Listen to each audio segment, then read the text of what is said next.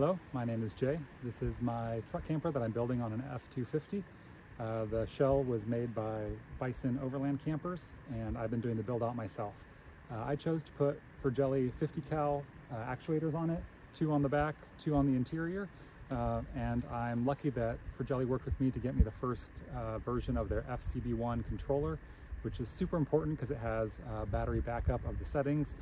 Since on the truck camper it's going to lose power every time I shut the system down, it would lose its settings. So with that battery backup, it allows me to maintain the exact points that I want the actuators to raise and lower to, which works great. So I've been running this system for close to a year now.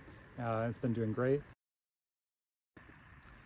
Inside the camper, I have the controller wired to a simple switch right here, so I can easily raise and lower the roof just by reaching in the door or from inside the camper. And then the actuators are inside these cabinets here. They're easy to access actually because I have doors on the outside that I can open up and remove the bolts, hold them in. And these top things also just pop off, so you can remove them if you need to. So 1 on each side there. These provide the bulk of the lift, and then the 2 units on the outside provide a small amount, but mostly just keep the whole load balanced. Over on the driver's side, you have access. Opening this hatch. This is powering the actuators right here off of AC power, which is coming from my battery system with an inverter. And then I have the, it's a little hard to see, the control unit is mounted right up here.